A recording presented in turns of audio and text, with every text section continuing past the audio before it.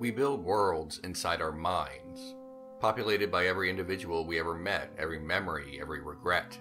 The past is like a legend. Because of the arrow of time, the past does not exist anymore except in our memories. We can't touch it, can't interact with it, can't alter it.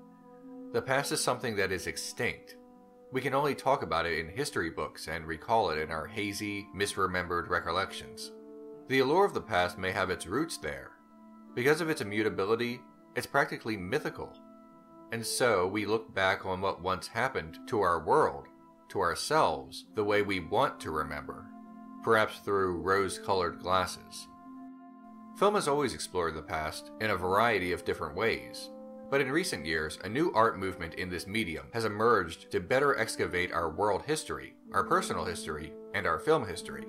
Retro films, or facsimile films, there is no officially mandated title, are movies that aim to pay tribute to previous eras in film history, or previous subgenres that no longer exist, or no longer exist in appearance or in format. Now that's a bit of a mouthful, and in terms of goals it may be even more complicated than that, but at least in structure, this simply means movies made to look like older movies. The rules for this fledgling art movement in film are a little scattershot and ill-defined, but based on what we've seen so far, it appears as if there are two varieties of these retro films. First is the tongue-in-cheek tribute that is partly played for laughs, but still lovingly made as an homage to a forgotten time. Typically, these films only go as far as replicating the appearance of the old movies, or style, but may take place in modern times with modern technology. The second is a replica of an old style of film made in earnest, not as a joke. Typically, great care is made so that everything about it is in line with the year it is replicating. Bear this in mind, this is different from a period film with period costuming. Of course, that is made to look like it takes place in a different time, but it is not necessarily filmed in the same style as before. Planet Terror is a retro film. Pride and Prejudice is a period film. Different. The goals of a tongue-in-cheek retro film and the earnest retro film are usually not the same. The former is made for harmless nostalgia and a few good laughs, but the latter can be used not only to play around with the past, but to examine it. The House of the Devil, for example, examines a moral panic of the 1970s and 80s about satanic rituals and kidnappings for human sacrifice, often called the Satanic Panic. This nonsensical notion was that an underground network of Satanists were in control of secular society. In reality, very little, if any, credible evidence was ever uncovered suggesting this was a widespread phenomenon. Satanists exist, yes, but they are not controlling the country or brainwashing politicians or anything like that. It was a giant panic that had little to no basis in reality, just a lot of anecdotal evidence and blaming real murder on the supernatural.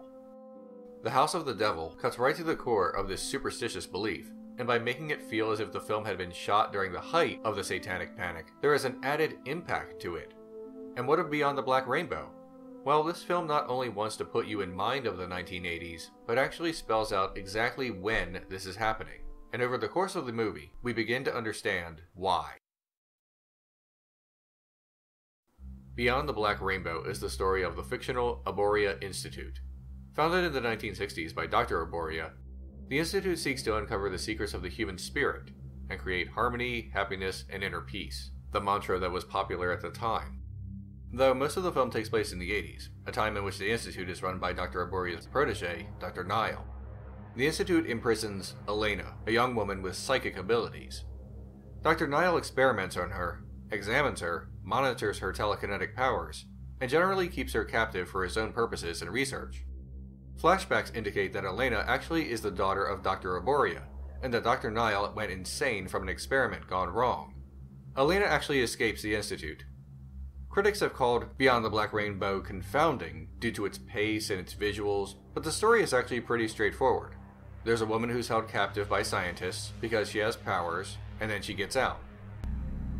I'm so sorry that you were never able to meet your mother. So what is the connection between the two time periods, and why does Beyond the Black Rainbow need to feel like the 80s? Well, one flashback takes us to 1966, a time in which the counterculture movement was adopted by America's youth. The baby boomer generation, meaning children born shortly after World War II, wanted to believe in a world without the wars of their parents. And for that, and many other reasons, a new age of spiritualism for that day's youth began to emerge. Usually disconnected from organized religions mainstreamed in America, mostly a co-opting of Eastern spirituality. And what happened to this generation? Well, they grew up and became bankers and lobbyists, and destroyed the environment and the housing market. Such is life.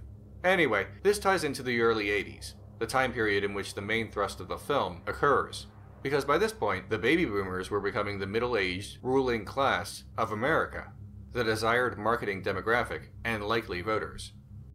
In Beyond the Black Rainbow, we follow Dr. Nile and how he relates to all this. Dr. Aboria and Dr. Nile had the best of intentions, admittedly. The Aboria Institute's goals are very much aligned with the 1960s human potential movement, a shared idea that there is a lot of untapped potential waiting inside the human mind, or the human soul, and that all it needs is a way to come out and save the world from itself. It's a lofty goal.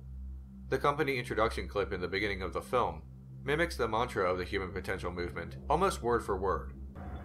It has long been my dream to find the perfect way for people to achieve simply happiness. The Aboria Institute is like a science fiction version of the Esalen Institute, a human potential movement retreat. If you've never heard of it, every time something like Mad Men or True Detective showed a weird hippie cult retreat, that's likely the basis of it. Dr. Nile is initially driven to uncover the secrets of the human mind, but in his obsession, he becomes immoral and imprisons a young woman against her will. His chemical dependency on prescription drugs is a reference to the drug culture of the 1960s and how it evolved into something uglier by the 1980s. The generation that believed that expanding the mind would reach the stars somehow perverted this ideal, or were fed a perverted version of that ideal.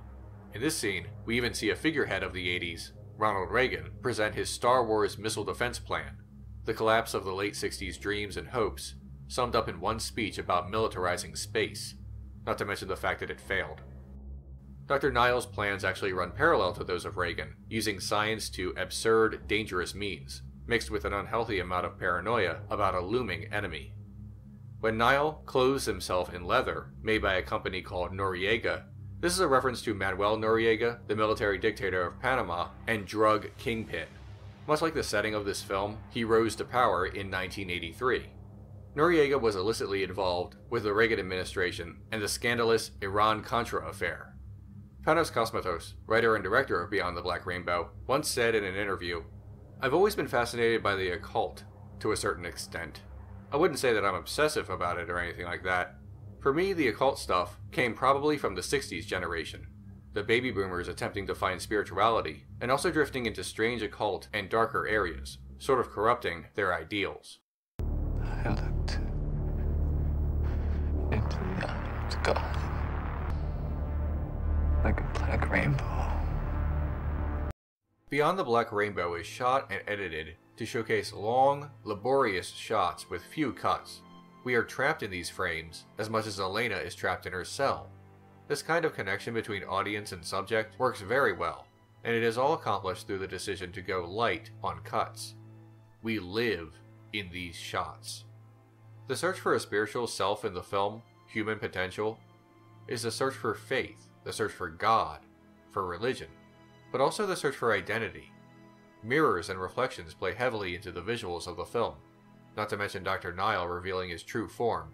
All this is wrapped up in the search for greater human potential, a lofty goal, but one that can go astray. An inward worldview may also become self-obsessed, by showing the fall of Aboria Institute from the seemingly idealistic 60s to the self-centered 80s. By showing these distinct periods, showering the 80s graininess and the 60s promotional reel in that style, we take that journey through time with the film. We watch everything change and distort. We become trapped in the darkness.